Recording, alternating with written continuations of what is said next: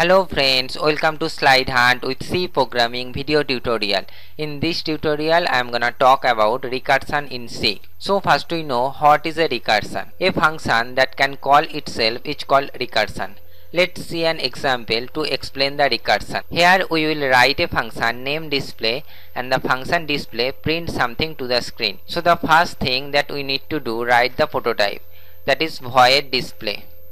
Next we call this function from the main function. Next we need to define this function. So write here void and then function name, that is display, and inside the body of this function we print something. So I am gonna write here printf hello friends. Now we call this function display again here. So write here display. Now what happened? Program execution start from the main function, and inside the main function it finds a function call and the control transfer here. Then it print this statement, then call the display function and the control go here, and then again print this statement and then call the display function and the control go here, and then print this statement and then again call this display function, and this procedure is continue. Let's check the output, compile it and run it. As you can see here, it print the message infinite times. Now the question is it a recursion? The answer is no. The recursion never means that a function call itself infinite times. Recursion is a way to decompose a task into smaller subtasks, so that every time the function call itself, the call function should be smaller than the caller function. Finally, the call function becomes so small that it gives a direct solution. The small instance of problem is called base condition or termination condition. A simple example to explain the recursion is factorial of a number. Before write the program, you have to know what is a factorial.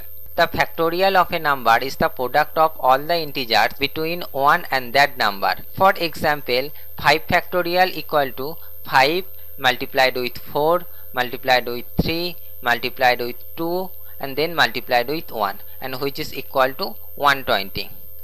4 factorial equal to 4 multiplied with 3 multiplied with 2 multiplied with 1, which is 24. Similarly, 3 factorial equal to 6, 2 factorial equal to 2, 1 factorial equal to 1 and 0 factorial equal to 1. Let's move to the coding. Here we see how to write a program to find the factorial of a number using recursion. Inside the main function, our first task is to asking user to enter a number. So I am gonna write here printf please enter a number and then a /n. Next we need to read the input number. So I am gonna write here scanf %d and then &n. We need to declare n as a integer type variable. So I am gonna declare here int n. Next we need to call a function named factorial and pass the input number n as a parameter. So write here factorial and within parentheses write n.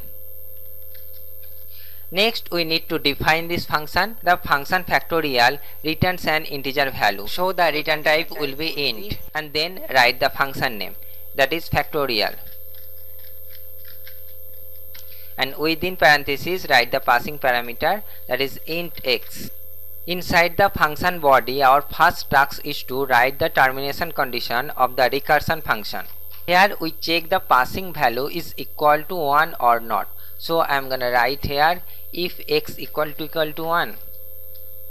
If the value of x is 1, then it return 1, because factorial of 1 is always 1.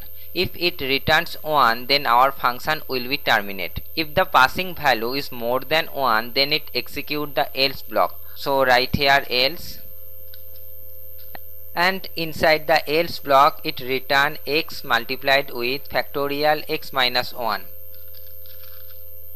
This part indicate it call the factorial function again, but for a different value, which is 1 less than the before. Each time factorial function call for a value which is 1 less than the previous value. Let's see how recursive function is work. Suppose the value of x is 5. Then it check if x equal to 1. No, the condition is false.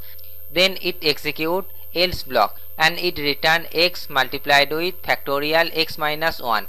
For 5 it will return 5 multiplied with factorial 5 minus 1, that is factorial 4. It call the factorial function again, and this time value of x is 4, and then it check if x equal to 1. No, this condition is false.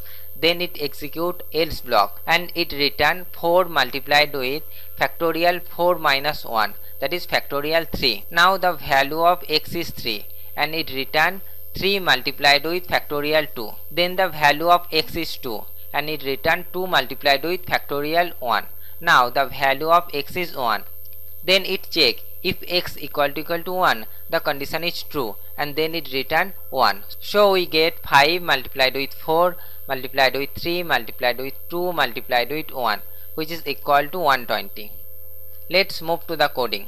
The function factorial returns an integer value. To receive this value we need a variable, so I am gonna write here fact equal to factorial n, and we need to declare fact as an integer type variable, so write here fact.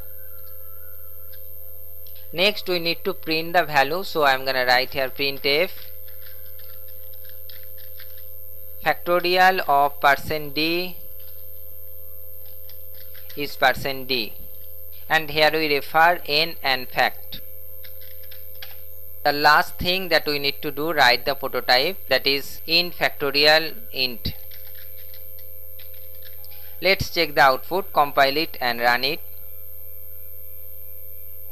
It asks you please enter a number. I am gonna enter 5. Factorial of 5 is 120.